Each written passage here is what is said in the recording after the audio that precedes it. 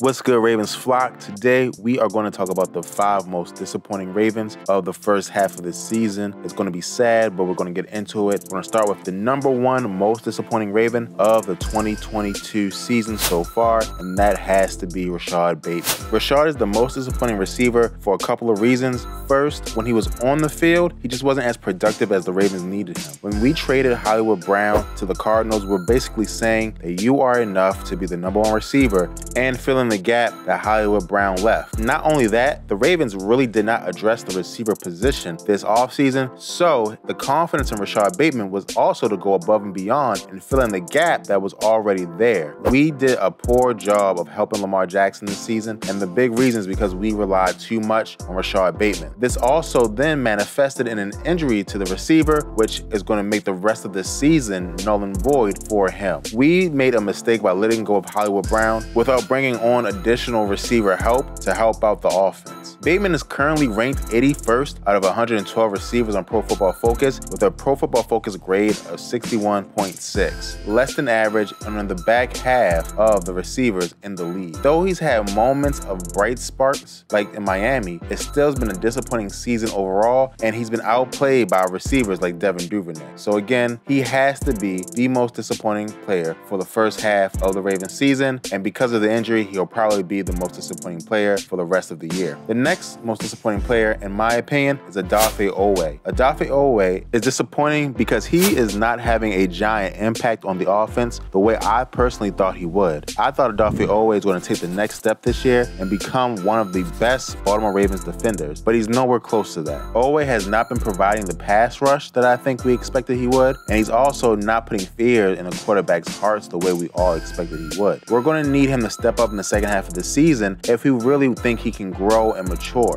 Let's just list some of the reasons we think he's disappointing. First, he has 1 sack on the entire season. A player of his stature, his skill, of his body type should not just have 1 sack on the season. Second, he has terrible rankings when they compare to other players and even compared to himself from last season. He's actually performing worse per Pro Football Focus than he did in his rookie year. And when it comes to his own team, he's being outperformed by players like Justin Houston. This is just not good enough for a Baltimore Ravens defense that is in need of consistent pass rush. Odafe Oweh has the skills to pay the bills. He's shown us that he has that potential, but he needs to take that next step and become a premier pass rusher in the National Football League, and right now, he's just not doing it. You guys let me know what you think about Odafe Oweh in the comments below. We'll move on to number 3. My number 3 most disappointing player of the first half of the season is James Proche. Now, James Proche is going to be one of these players that I will always have a side eye for because of the amount of preseason hype he gets every single year. I don't understand how someone can be talked about so immensely in the preseason, but when it gets to the field, just has no chance of getting open. Now again, during the first half of the season, he has been injured, and injuries do play a role. However, I just have not been impressed by James Proche. I have not been impressed by the receiving corps as a whole, except for one player, and I honestly think Proche,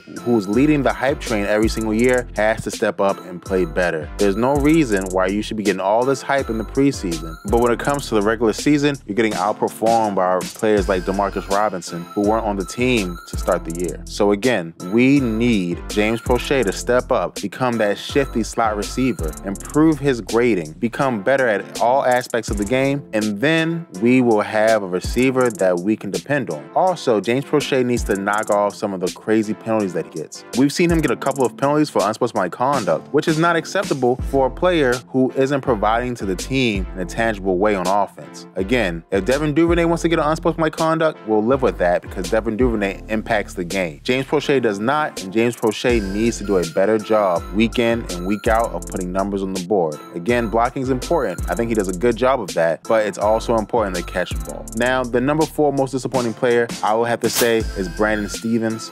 Brandon Stephens has been disappointing because I just don't think he has been stepping up in that role of that slot receiver receiver that we all thought that he was going to be. Now, he's been playing it, and he's been playing it effectively, but I do think that when teams target him, he often fails. As the season has gone on, he's been getting exposed less, but I do not think it's because he's playing better. Honestly, I think it's because the Ravens are putting him on less valuable targets. For example, in the beginning of the season when Marcus Peters was hurt, he was playing the number 2 receiver. Now, because Marcus Peters is back, they're going to slide him into the slot and play on the number 3 receiver, sometimes the number 4 receiver. Stevens just has to be better for a defense that is ranked as one of the worst defenses in the league currently. Now, we're hoping that we're going to get better as more players come back, as we add pieces like Roquan Smith. But the slot receiver is a vital role in today's NFL, and Brandon Stevens needs to show up and show out. He's playing better than our rookie corners, so he's going to be in the game. But with a Pro Football Focus coverage rating of 48.5, which is one of the worst, and currently ranked as the 91 best cornerback in the league, he has to do better, and we need him if we're going to be a defense that steps up and becomes one of the best defenses when it comes to playoff time. Now, we're going to go to our last most disappointing player, and this one is Mike Davis. Mike Davis didn't have high expectations coming into the year for many of us Ravens fans, but with the injuries to running back, I honestly thought that he would get some time, he would be valuable, he would be like that old veteran who was able to get 3 yards when you need it. However, he just has not been that. He's been replaced by every single running back the Ravens have brought on. Gus Edwards came on, replaced him. J.K. Dobbins came on, started over him, and we weren't surprised about that. But Kenyon Drake came on, started over him. Justice Hill came on, started over him. He's just been disappointing and has literally been beat out by 4 other running backs. And again, for a veteran, this might be his last stint in the NFL. I don't know what teams would take him other than they need a running back body and a cheap salary cap hit. Currently, he is not rated very highly. Again, I don't even know if he has enough snaps to even be ranked. It's just been a bad showing from him. I think Mike Davis is going to be one of those players that may stay around the league. Again, he's good at pass blocking, but he's just not good at the other things that the Ravens need, like running the football, like receiving out the backfield, things like that. He's just past his prime. Nothing against him personally. He's had a great career, but he's just not going to be able to keep up with these young guys who are dominating the field in today's football game. So that is it, guys. Those are our people, our choices for the most disappointing players. Let me know what you guys think in the comments below. Also, please subscribe. We need you guys to subscribe and watch the videos. It helps us grow. We're trying to get to 10,000 subscribers, so we need you guys' help. Thank you guys so much, and go Ravens.